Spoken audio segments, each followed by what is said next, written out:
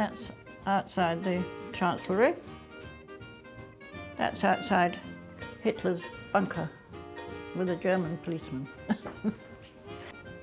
So different from where she lives today, of course, near Andover.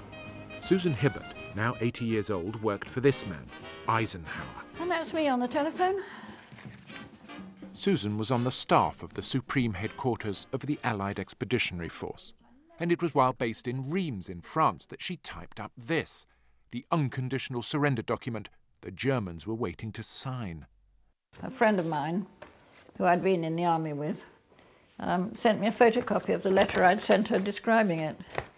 As you can imagine, life has been pretty hectic lately, but very interesting. We watched all the comings and goings during the negotiation for the surrender. If there was any mistake or change, and there were endless changes, they kept coming in and saying, we'll change that word, and we don't want this, and we've got to add that. And so you had to keep redoing it. In fact, all the terms were typed in our office, and I typed quite a number of them, and saw them afterwards, complete with signatures. It was well worth it, as we were making history, I suppose. See, that's one photograph I've got there. We typed everything. I mean, the stuff had all gone in to the place where it was being signed, and we were waiting for them to sign it and come out. And if you look at the expression on their faces, they're all absolutely whacked.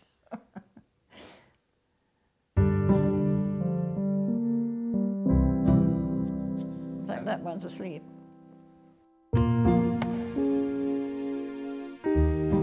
We went with Susan back to Reims, in a rather different way from the first time. Then we flew over to Granville when we were lying on the floor of a Dakota with a Messerschmitt rather close, and being told to keep our heads down.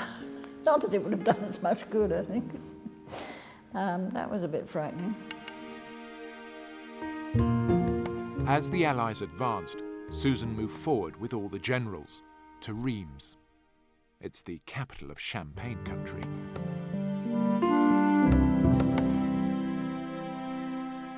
The war ended in this school on the 7th of May 1945.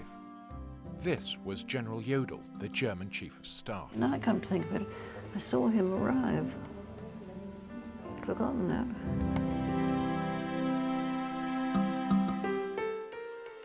As Jodl went inside, a column of German prisoners marched past. Today the school has hardly changed.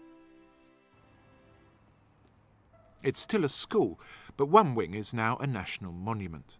They're already preparing it for the 7th of May, as this school will be the focus of France's VE Day celebrations, and the French Prime Minister is coming.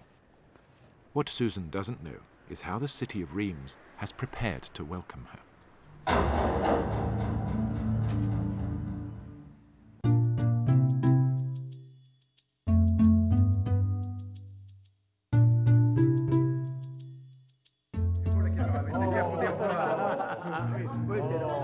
Il a l'air triste. Il n'a pas l'air content. Dites donc. I owe a debt of gratitude that can never be repaid. That's right. I propose a small slice of foie gras. Vive l'Angleterre.